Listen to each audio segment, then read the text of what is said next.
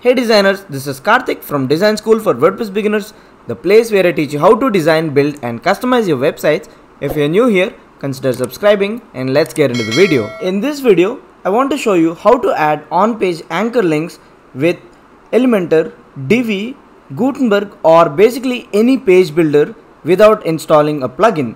There are a lot of ways to do that and I'll show you 3 in this video. What are anchor links? Well, as you can see, there's an article on Kinsta.com's website, and when I click on this link, I'll be taken to that particular section. Well, this helps the user to navigate to the part of the website or article that he wants, and it's also helpful in improving the user experience. Plus, Google shows these in Google search results.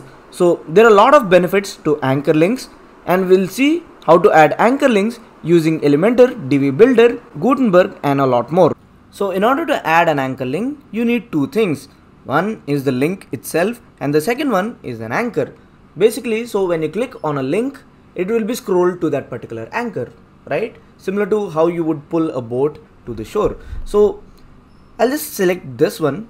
So I just want, when a user clicks on this, for instance, maybe design conference, I want him to be scrolled to that tickets area. So what I'll do is that I'll drag a menu anchor widget just above where I want and just give it an ID. So let's call it tickets anchor. Don't worry, it won't affect the design of your site. It will be totally invisible. It will just as an anchor. It won't change your design. So once you're done here, copy the name. So let's actually link this to that anchor. So I'll just click on this. Under link, I'll add a hash and then paste the name. So just like that, we've created an anchor link. So when I click on this, you can see the cursor turned into a hand. When I click on it, I'm actually scrolled to this particular section because that's where I placed my anchor link. So it's simple. Drag anchor link wherever you want to be scrolled and just give that anchor link a name, and then go and add the link to anything with a link field. So it can even be a button. So for instance, so we have a button here. We'll change the link to an anchor link. So when I click on bypass, it will be scrolled to that particular section. So I'll be scrolled to this. So whatever has a link, just type hash and add the name of the link or the anchor that you've added in the anchor links widget. There's other way to do it. You don't even need to add an anchor links widget. So within Elementor itself, there's other way to do it. And this actually applies to any page builder, not just Elementor. So I'll delete this anchor link. Instead, I'll just click on this tickets area, and under advanced, I have something called CSS ID. Well, if there's no CSS ID, you can give it any CSS ID.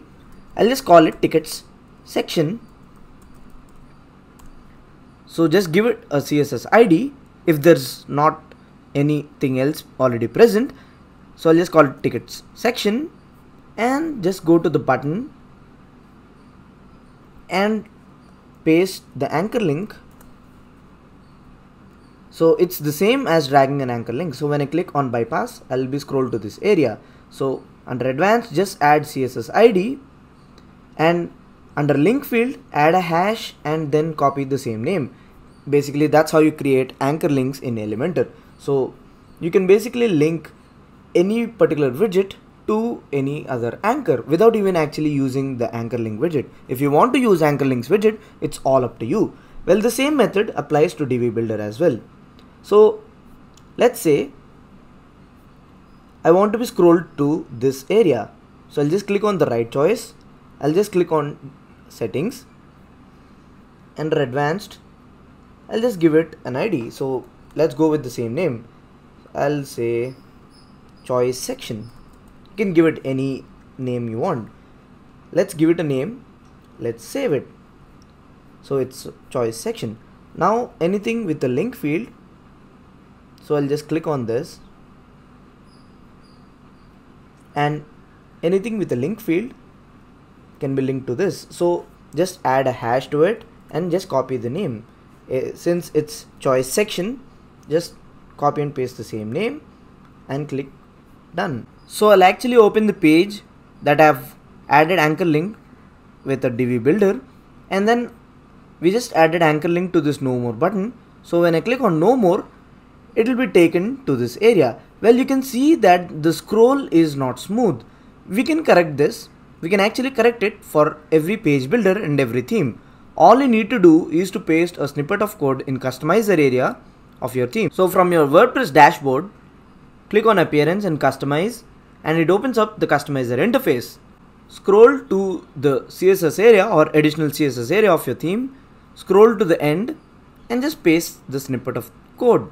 So it's HTML, within parenthesis you have this property called scroll behavior.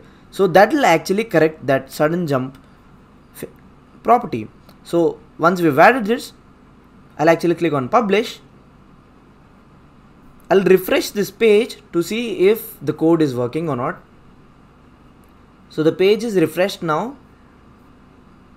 Let's click on the no more button again, and just like that you can see now the scroll is corrected because of the code that we just added.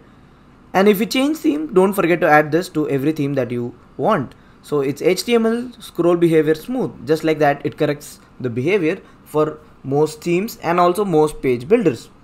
Now there's also a way to do or to add anchor links in Gutenberg. We'll see that now.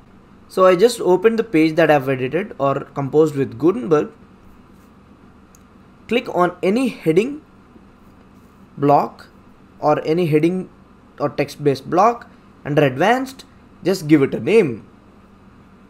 So I'll call it first anchor, and under link field of any block or anything that has a link field, just simply paste your URL just like that. So hash and the anchor name, and when you click on this, you will be taken to that heading. You can also add it to text, so you can link your text just like that, and just click on this, and when you click on this link, it will be scrolled to this heading. That's how you add anchor links in Gutenberg, and that's how you basically add anchor links and improve navigation for your users. If you really have long form of articles, this is really helpful. I'll talk to you in the next video. Peace. And that's it for now, and hope you guys liked this video. If you did, make sure to give a thumbs up, subscribe to the channel, and let me know what you guys think in the comments down below. And if you need anything else, don't hesitate to ask. I'm ready to help you. Catch you in the next video. Peace.